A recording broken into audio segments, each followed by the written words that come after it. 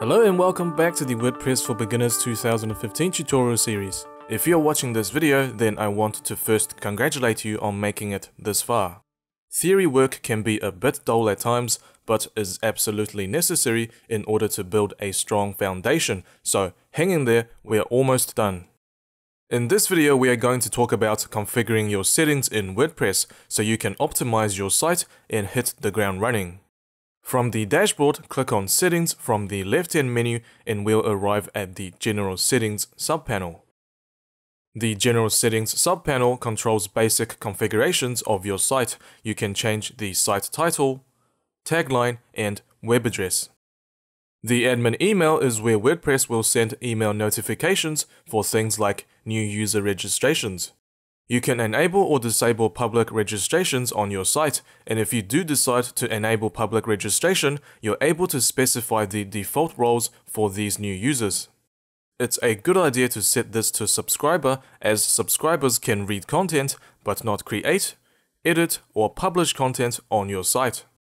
You can select your time zone as well as the date and time format you'd like to use on your site, and you can select a preference for the week starting day. If you've made any changes, be sure to save it. The Writing subpanel controls the editor you use to create posts and pages, as well as the process of content creation.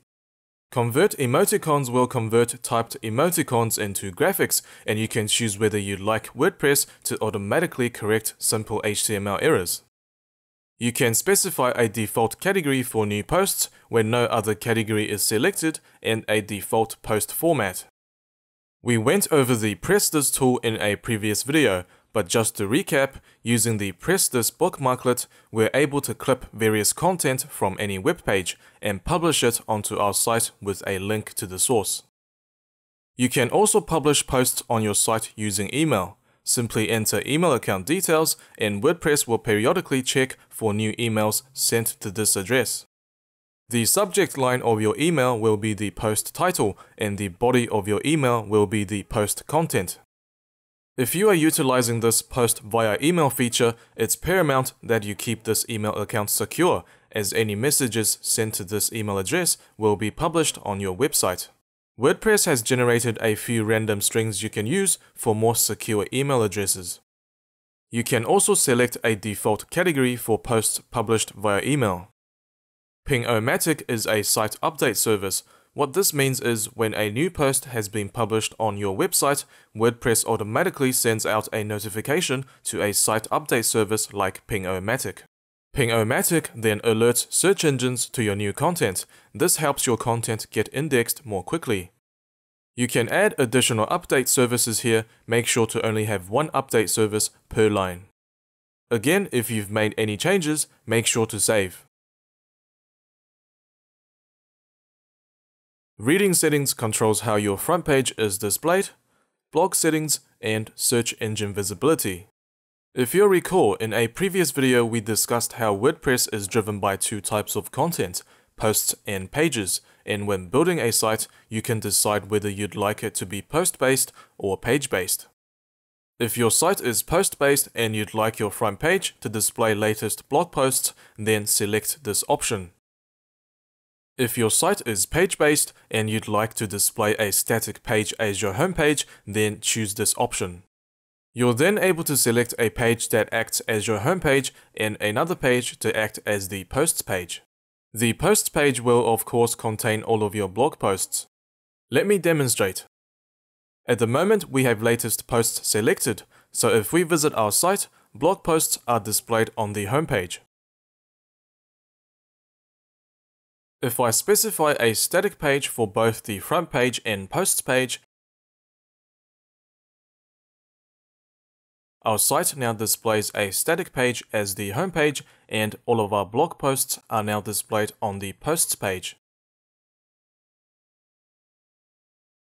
You're able to specify how many posts you'd like to display on your blog page at one time and how many posts will show in your RSS feed. You can choose to show the full text of your articles in your RSS feeds or a summary of your articles that will require people to visit your site in order to read the full article. And you can choose whether or not you'd like your site to be visible to search engines.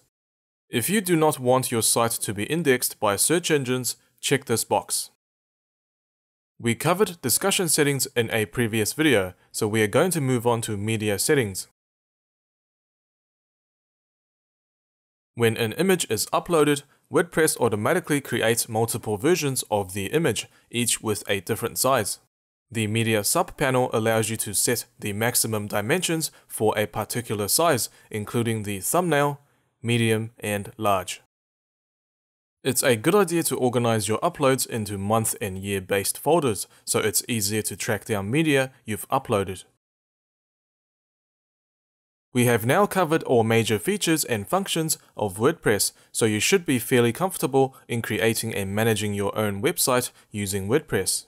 If you need any further clarifications on any aspects of this course, or if you are stuck on a particular lecture, feel free to leave me a message and I'll do my best to help you.